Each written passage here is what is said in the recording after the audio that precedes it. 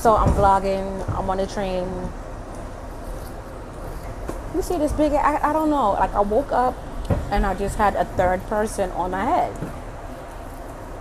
But disregard the bump. I don't know. I'm trying to get everything to like get it to go down. I don't know what's going on with it.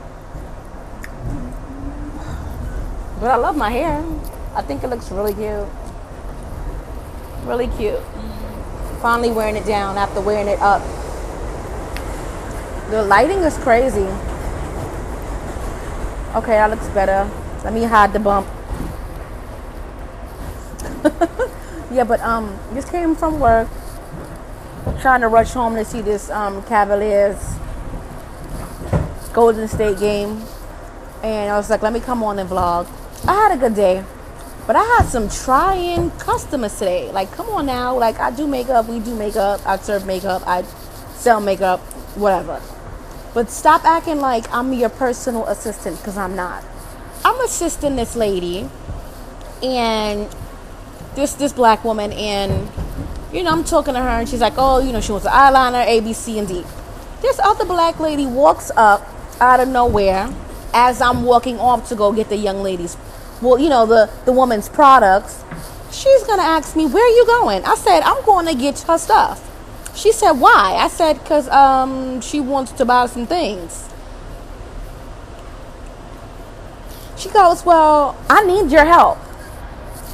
The polite thing to do would have been, excuse me, I see that you're busy, but I really need your help. You know what I'm saying? Okay, fine. No. She comes up and she's like, well, where are you going? I need your help. I said, I'm thinking that she's with the train is like shutting down. I don't know why they keep shutting the lights off and on, but whatever. So I'm like, I'm going to get your girl products, because the way she walked up, I assumed that she knew the lady that I was initially helping. So I was like, okay. Like, she really just tried my patience. She really just tried my patience. So I walk off to go to get her products, and the woman follows me, because that's when whenever I help somebody and I tell them I'll be right back, they always want to follow me. But that's fine, that's whatever.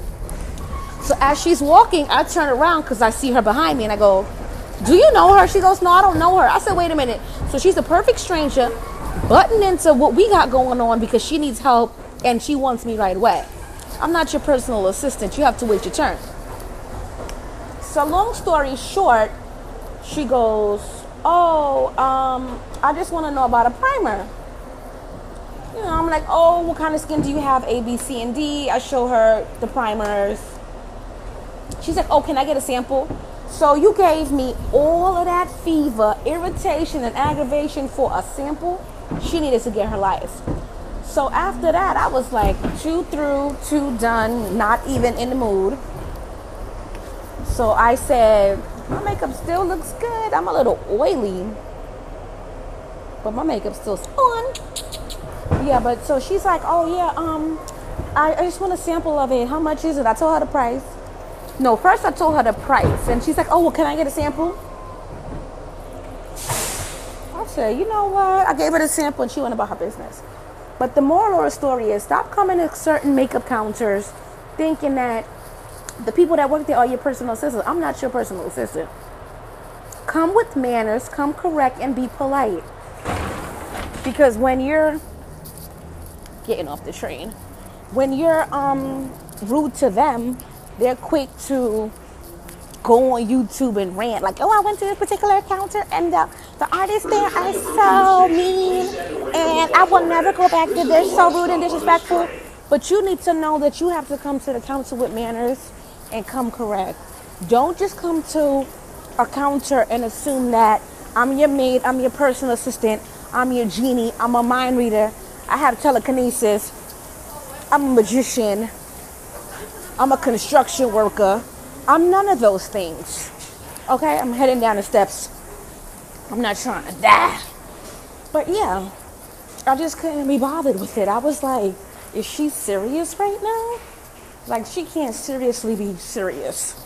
She can't be serious, y'all.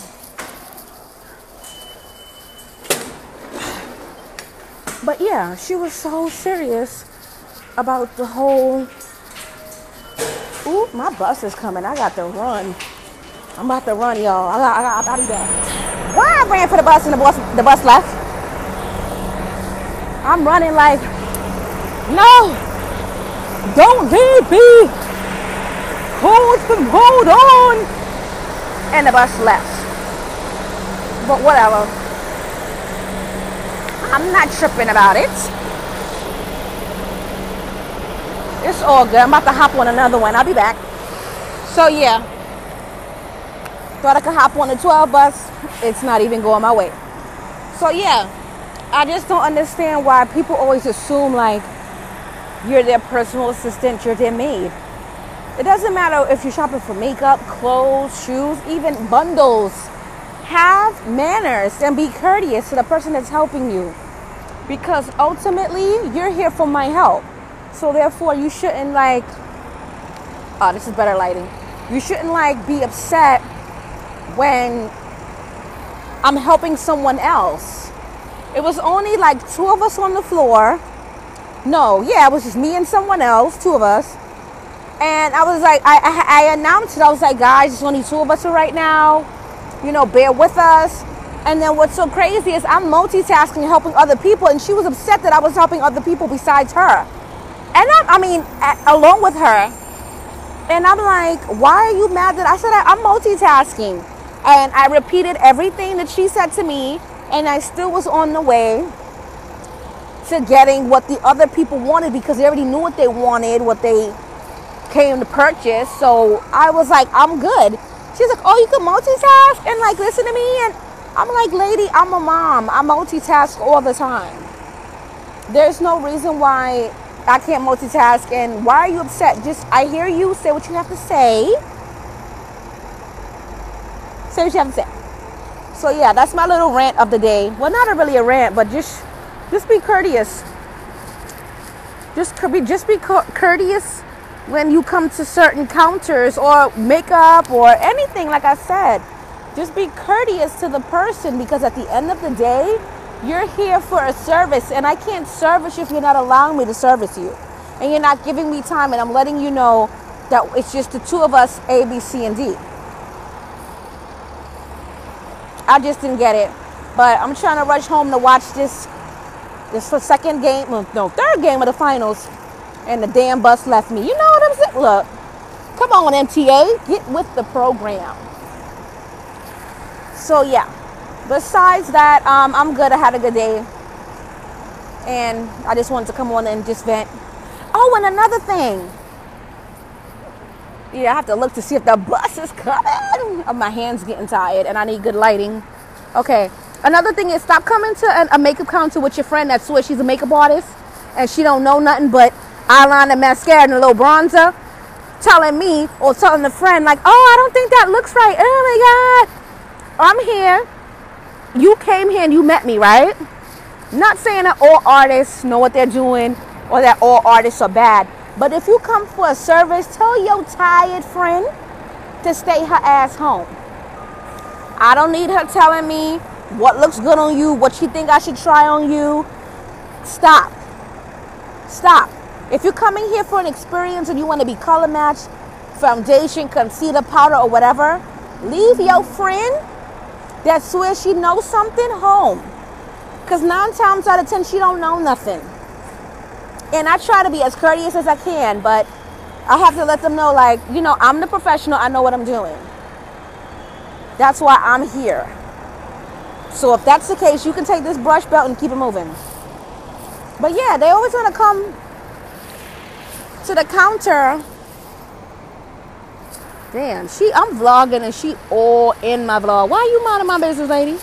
So yeah, anyway, she's like, oh, well, I think you should try. And it was a good sale nonetheless, but it's very frustrating and annoying as an artist to have someone you're trying to color match and their friend is in the ear chirping like, oh, I don't think that looks good. How do you know your friend's not a hater and she doesn't want you to look better than her? So whenever that happens, I try to nip it in the bud. I go, I'm the professional. I never say that until they irritate the hell out of me. And I have to really get in that ass and be like, listen, like, are you serious right now? I have to let them know, like, you came here for my opinion. I'm gonna color match you, and that's it. Like, I said, I always say, are we good? Are we good? Do you want to converse with your friend and figure things out and then come to me? Because it's so frustrating that you're trying to talk to a client and her friend is like, oh, I don't think, and oh, I will, and you should try. Stop it. Stop it. It's annoying. And I talk to everybody else at the counter, and they're like, yeah, we always get that one person a day that their friend swears that they know more than you. So why don't you do the makeup? Like, come on. It's very annoying and frustrating as an artist to have someone irritating the out of ya. It's just annoying. It's a pet peeve I have. Like, shut up. Bring your friend as a makeup artist. And then another thing too, you're telling them about the Fix Plus. Oh yeah, I know about the Fix Plus because I do makeup. Okay. I'm showing your friend Fix Plus and you're like, oh, I already know about that. Yeah, you can prep your face with that and then you can spray it down. And can I do my demo? Can I let her know what's going on? Because if that was the case, you didn't have to ask me for nothing. You could have just kept it moving, brought your brushes with you because you knew you were going makeup shopping, and keep it moving. But yeah, I'm just waiting at Pelham Bay Park for my bus. And I missed one, so I know ain't no more coming no time soon. That's why I keep looking back. But yeah, I'm here vlogging out in these Bronx streets. I always say that I'm crazy, but yeah, I just wanted to come on, do a quick vlog. So I'm gonna try to upload this now since I ain't got nothing else to do.